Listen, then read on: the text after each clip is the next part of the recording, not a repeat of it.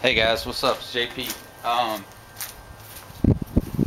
Last night I was talking with the 405th Insider guys that we were on the chat, and also Brad, which is I'll go ahead and consider this part of our collaboration project we got going on. But basically, this is my prototype for my roto molding machine, which is off the concept of a couple of different designs.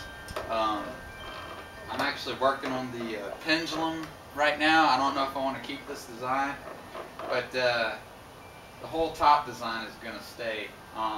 It's basically similar to some rotocasters. However, I wanted to make a goal of making this lowest cost as possible. That way I could explain to you guys how to make this thing, and when I do finish it and make a successful casting, I will break it down and tell you guys how to make it. But I think I have $10 in it right now.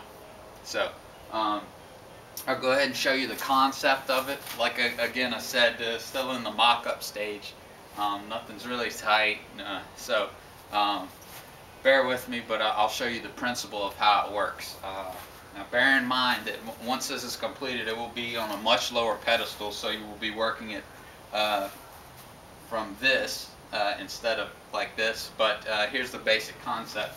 You have a bearing assembly on each side, so you can turn your cast, which will give you 360 degrees. Also, I have a hand crank on here, but I do plan on mounting a motor here. But anyway, the concept is you can turn the casting, and then the whole thing tilts. So you can get the back of the casting and the front of the casting. One thing I don't have hooked up is I have a bungee cord that hooks here, and it controls the stiffness as you move it.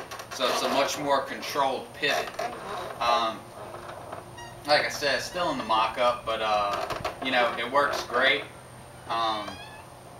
And this way alleviates you having to put the rotary part up here and the 2 gears and stuff like that. Keeps you from having to order stuff online that you can't find locally. So yeah, this is her right now, and this is probably about the 3rd attempt. So I'm pretty much happy with this design. I might end up changing the pendulum setup, making it lower profile. Haven't decided on that yet.